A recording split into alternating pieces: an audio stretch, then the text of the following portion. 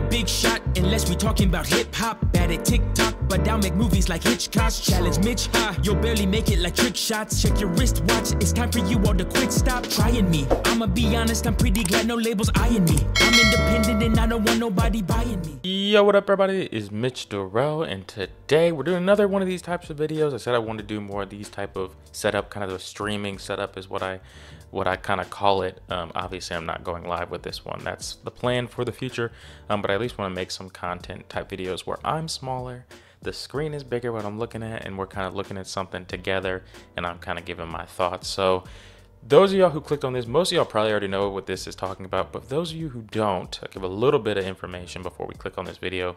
Harrison Butker is the kicker for the Chiefs. He is a really good kicker. He was actually drafted by my team, the Carolina Panthers, and I don't think he ever played for us. I think we might have cut him before the season or whatever, but he's been on the Chiefs for their crazy historic dynasty of a run, and he recently gave a commencement speech for a college graduation, and he is under fire for it. So let's find out why. I already know why, but let's see what this video has to say. Outside 50 for Butker. But this morning, Harrison Butker is making headlines for his remarks off the field during a commencement address at Benedictine College, a conservative Catholic liberal arts school in Kansas. It is safe to say that over the past few years, I've gained quite the reputation for speaking my mind. Butker sounding off about working women. I think it is you, the women, who have had the most diabolical lies told to you. How many of you are sitting here now, about to cross this stage, and are thinking about all the promotions and titles you are going to get in your career?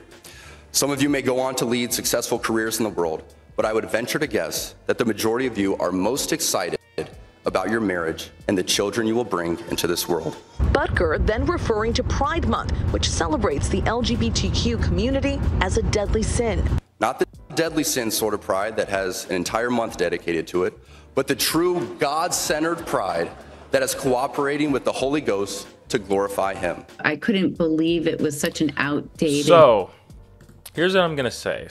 And I think they might have said, so I don't know a whole ton about Benedictine College. I think, did they say it was a Catholic school? Let me look that up real quick. I think they might have said it was a Catholic school. Let's see, Catholic. Yep, Catholic Liberal Arts College. So, one, I would venture to guess, to use his words, that the school that asked him to come knew what his views were on certain things. I don't think it was too much of a shock, you know. I don't think he blindsided the school itself, you know. But since, you know, everything's on the internet, everything kind of goes viral. People who obviously weren't there saw the video, right? So here's what I'm saying. I don't think, and I'm specifically going to talk about, because I'm not going to get into LGBTQ stuff, but I am going to get into the main thing that's been talked about. The reason he's under fire is the women portion of it, right? So before this, I had seen part of the speech earlier than the clip I just showed you, where he talks about his wife and how if not for his wife, he wouldn't be able to live the dream that he lives. He's an NFL kicker. He essentially uses the word homemaker for his wife, and that she has filled that role, and that he started crying, saying that, you know, his wife is very special to him, very important to him, and without her, he wouldn't be able to do what he does. So the only issue, here's the issue that I personally have. There's nothing wrong with a woman wanting to be a stay-at-home mom, wanting to be a homemaker, if you want to use that word. I don't know if that's the word that's typically used, but taking care of the home, right? There's nothing wrong with that whatsoever. There's also nothing wrong with a woman wanting to have her own career, wanting to work, wanting to help provide, you know, wanting to have a dream of her own, right?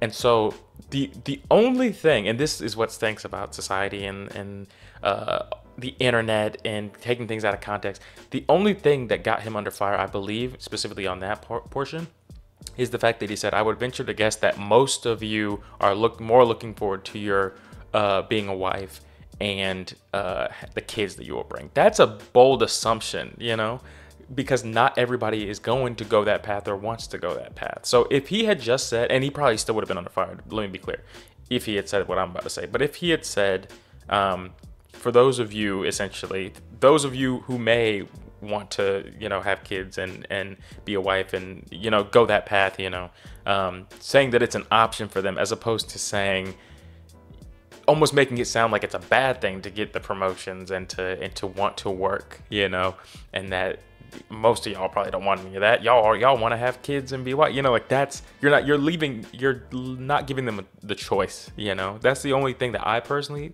had wrong with it. But ultimately, like I said, a lot of it was taken out of context, and there are a lot of people who disagree with even the notion of like a woman, being home and taking care of the home and the house and everything. Ultimately, you should be free to do what you want to do. So that's the thing, right? There's nothing in the word that says a woman cannot work or should not work. And there's nothing that's against women being at home and taking care of the house. You know what I'm saying? Every marriage is going to be different in that regard. But the way he worded it almost made it seem like, unfairly or not, just this is what happened, almost made it seem like he was saying, this route, the going and working and being in the workforce and having a dream and all that, is bad.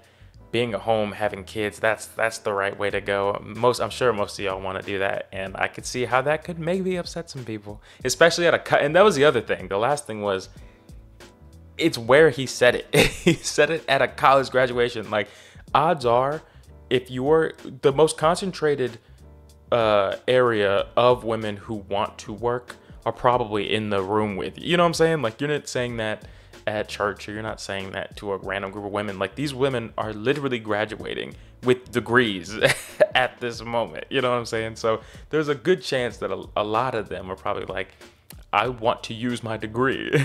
You know what I'm saying? So I think that may have been what caused, and it's not lost on me. The internet and the world is very anti-Christian and Christian values and beliefs and stuff. So he was going to be under fire no matter what he said, if it was in line with any of that. So I don't want to act like it's his fault that, that people were coming after him, because it would have happened anyway. But I do think even I've spoken to Christians, like Christian men that I know, who are like, he didn't think this through the right way, because, like, again, Christians that I know at least don't fall under the category of believing that, like, women have to stay at home and have to take care of kids and cannot work and should not work and aren't supposed to work. And so anything that sounds like that, we're going to be like, you didn't really have to, you didn't have to word it that way. And I don't know his intentions. I obviously don't know him. I feel bad that he's kind of being attacked. And again, I know a lot of that is just because he was saying anything Christian or anything traditional, we'll say. So it would have happened anyway. But I do think he maybe didn't do himself any favors with the way he kind of made it seem like there's a right and a wrong camp to be in, and like, you should do what my wife did, type of thing. So, but let me know your thoughts in the comments. This was really fascinating to me, just because I was like, oh, I know what Harrison Butker is. He's a good kicker. He's a real good kicker. I'd be kicking myself because the Panthers got rid of him. And then I see his name is trending, and I'm like, what did the kicker for the Chiefs do?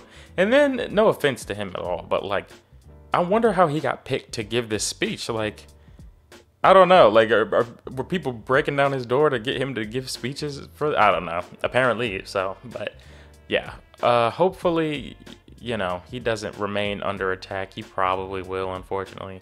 But yeah, ultimately, I do feel bad because Christian values are going to be attacked anyway. But we do have to be careful with how we word things. Our preference isn't necessarily biblical, we'll say. So to make it even seem like, hey, this good, this bad, even though it's just your preference, it happened to work out that way for you and your wife. But like, someone had found an article, I think, saying that his mother she worked in oncology as a physicist or something, and she helped to make the big income that his family had growing up. And I don't think he would think there's anything wrong with that, just the wording can be important, but we also should have grace for people misword stuff.